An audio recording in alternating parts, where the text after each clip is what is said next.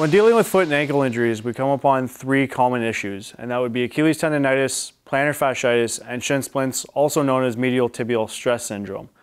They're three very different injuries, but have very similar causes, injury management, and prevention techniques as well. When looking at Achilles tendonitis, you're looking more at the insertion here, right where the Achilles tendon is. It's an irritation or an inflammation of the tendon itself. Shin splints or medial tibial stress syndrome will occur usually either at the tib post on the inside here or the tibialis anterior right along the front of the tibia.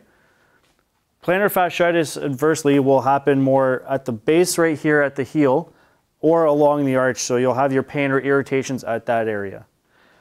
So the causes for the three injuries, plantar fasciitis, Achilles tendonitis, and Shin splints, are all very similar. The first one is doing too much too soon, and this is going from the couch to running 10K, or all of a sudden going from your off season to a busy preseason, a lot of training, ramping that up is number one. Number two would be improper footwear. So footwear with not enough arch support, too big or too small, or just not right for your foot.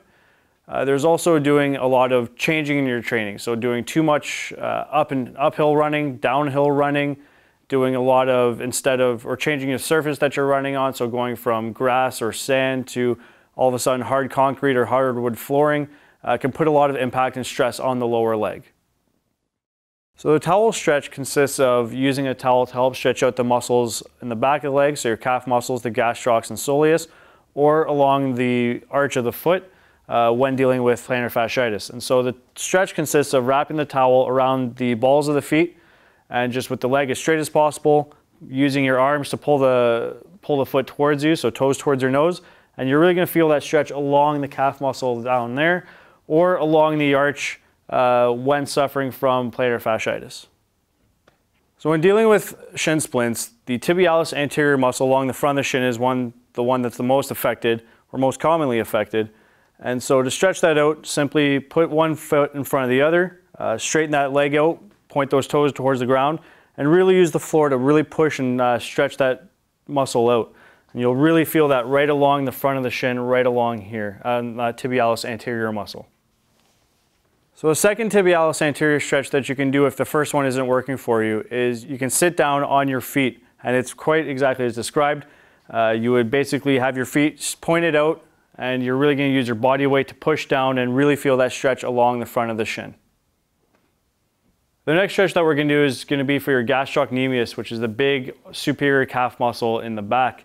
And to stretch this out, simply leaning up against the wall with your leg straight back, keeping that leg nice and straight, and just leaning forward gently into that stretch. You'll feel that right in the back in that gastrocs muscle right there.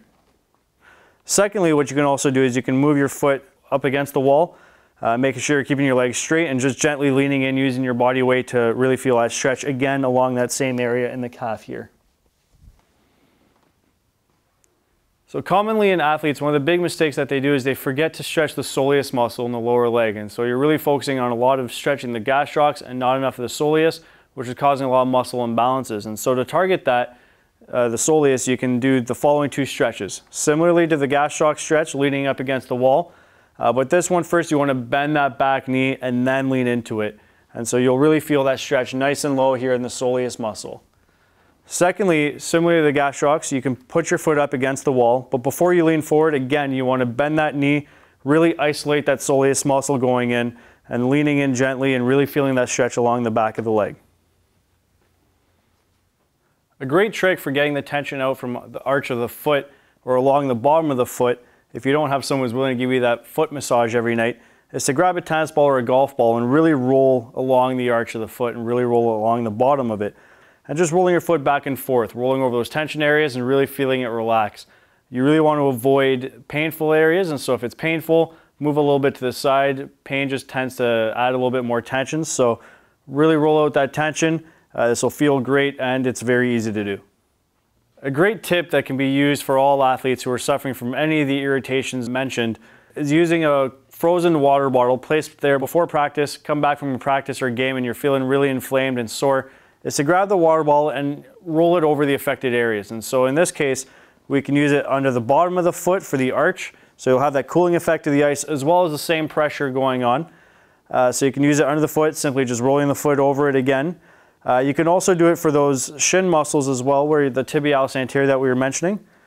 So going up and down, so that's tib post, and then along the front of the shin for the tib ant muscle.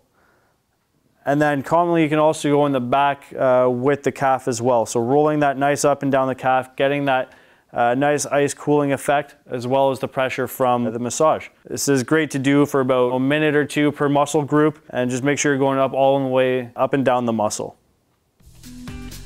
So be sure to hold all these stretches for a minimum of 30 seconds, but I would even say just hold them until you feel the muscle relax. Everyone's a little bit different, so listen to what your body's telling you. For more tips, videos, stretches, visit SportMedBC.com.